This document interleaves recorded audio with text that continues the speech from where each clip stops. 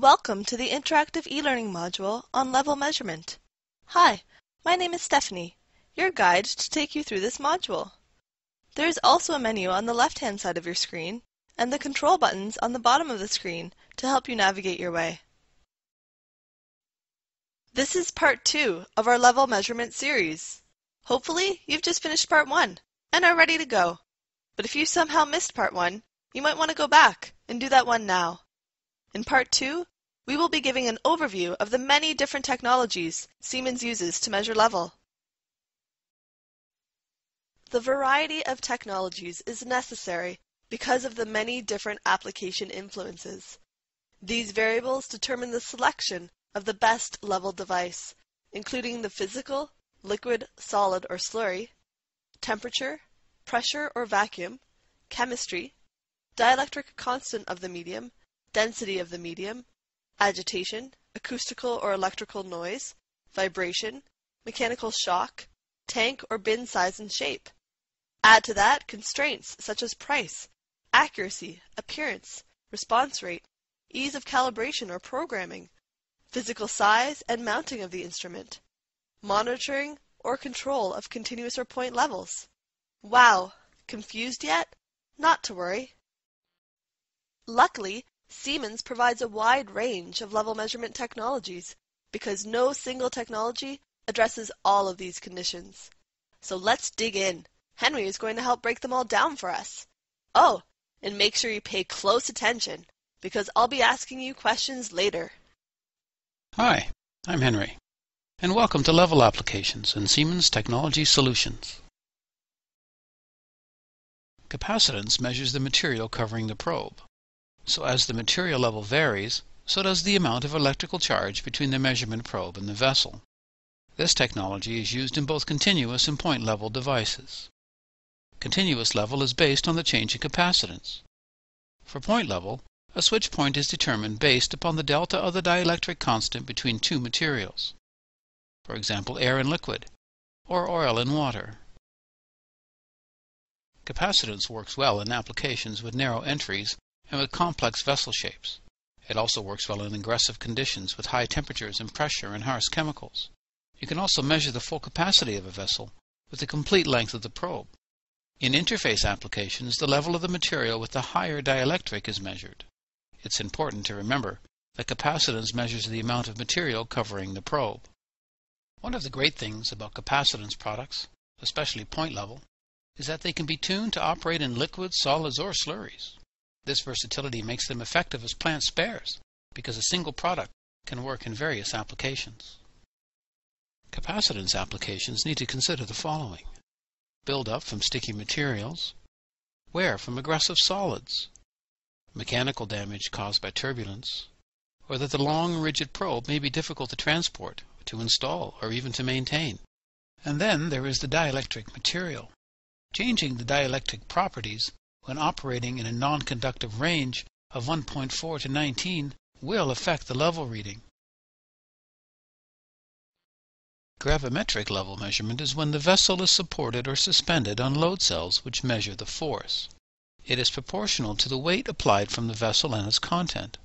The density of the material must be known to calculate the level accurately. Gravimetric level measurement is very accurate when the density of the material is stable, but if the density does not remain constant, the level will vary with the weight reading. This reading, however, is not influenced by material type itself, internal conditions, or any tank geometry.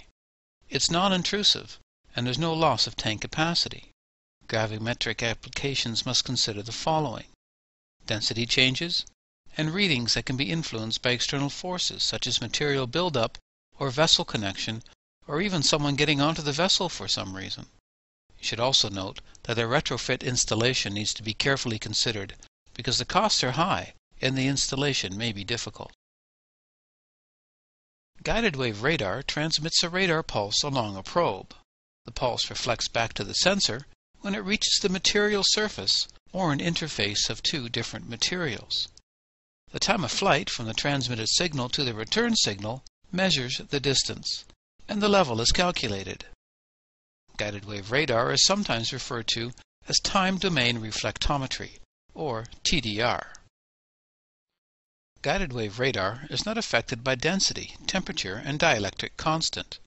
It operates in extreme conditions, measures interface, is very responsive, and overcomes complex tank geometry. Interface measurement is possible between two materials with distinctly different dielectric constants.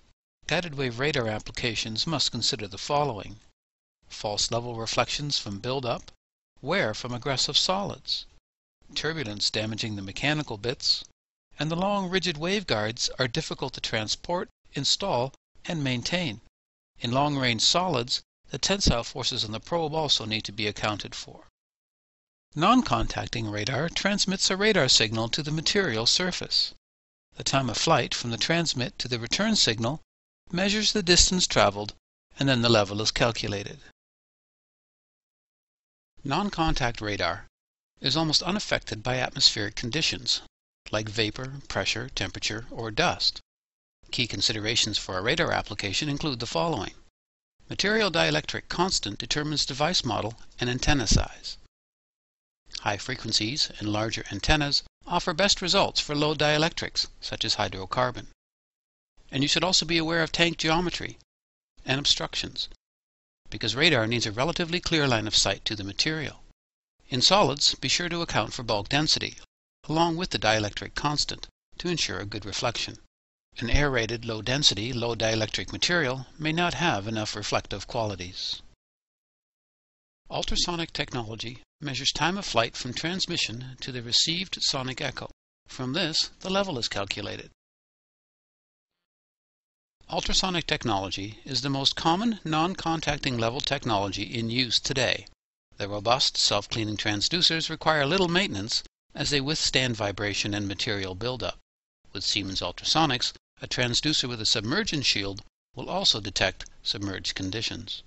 Ultrasonics requires a medium to carry the sound wave from the transducer to the material. Clear air is ideal, and other homogeneous gases are compatible, although some may not transport the sound wave efficiently.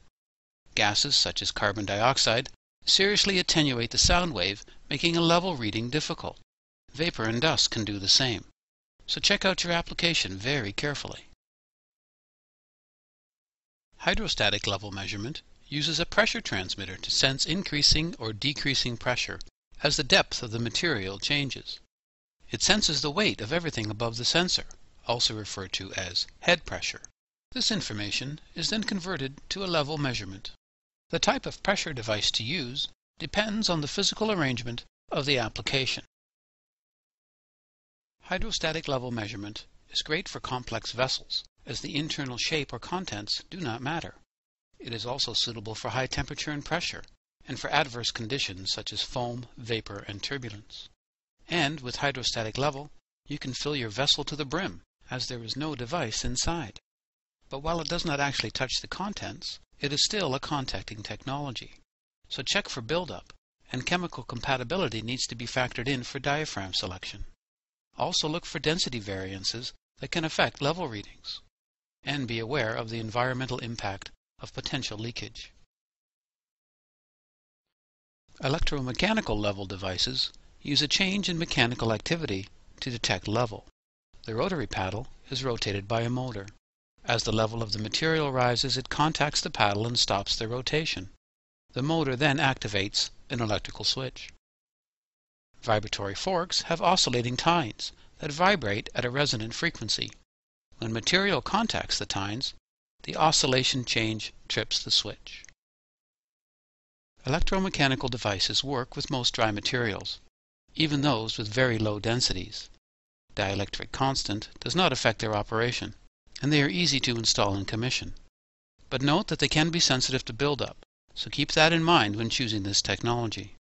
Also make sure that they are installed in a location away from adverse material flow, like inflow areas.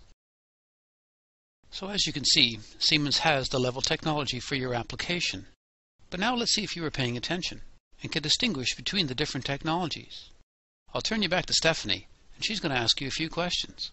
Think carefully before answering, and if you want to review any of the previous slides, remember you can click on them in the menu on the left. Thanks for listening, and good luck. More often than not, Multiple technologies can work for the same application, so for these next few questions, keep in mind that there may be more than one correct answer. Congratulations! You've just completed Part 2 of our level measurement series. You can also visit our website to learn more about our entire level portfolio at siemens.com/level. You can also download the attached level guide for more information. At Siemens, we have the right technology for the right application.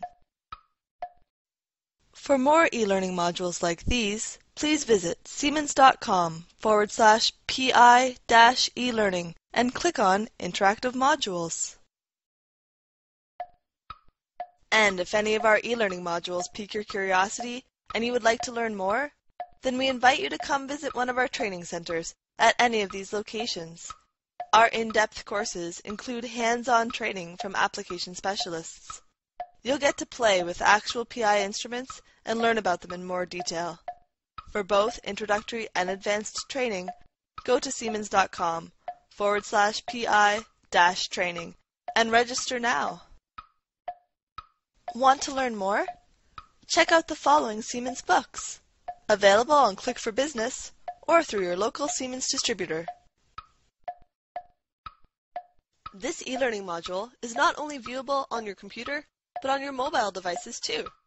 All major mobile devices are supported, including Apple, Android, BlackBerry, and more. BrainShark even offers an app for Apple users and an app for Android users for a more interactive mobile presentation.